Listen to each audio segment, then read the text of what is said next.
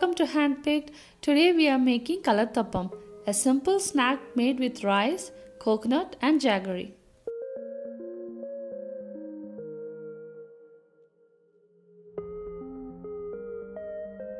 We need 1 cup of raw rice, 3 tablespoons of grated coconut, 1 tablespoon of cooked rice, half teaspoon of Jeera seeds and 2 cardamom. We have to wash the rice and soak in water for 2 to 3 hours. 5 small onions thinly sliced and 1 tablespoon of chopped coconut. Half a cup of jaggery syrup. Into a blender I am adding soaked rice with grated coconut, cooked rice, Jeera seeds and 2 cardamom seeds with a pinch of salt. Add half cup to 3/4 cup of water and make a smooth batter. Let's pour the batter to a bowl and keep aside. Into a deep pressure cooker, I am adding coconut oil. You can also use ghee.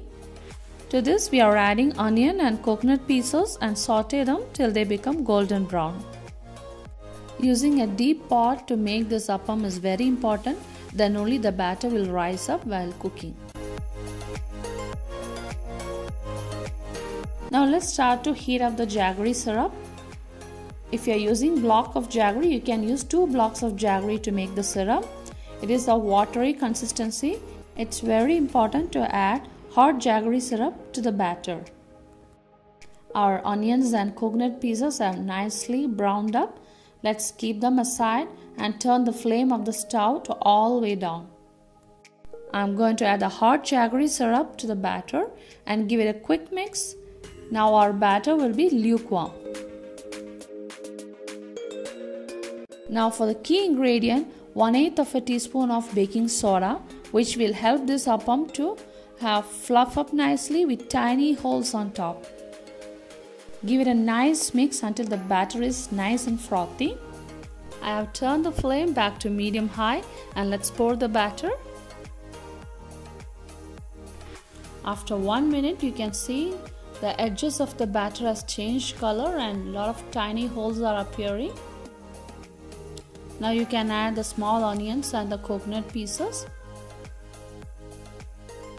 Now let's turn the flame all the way down and close with the lid and make sure not to put the weight on. Let it cook for 15 minutes on low flame, then we can switch off the stove.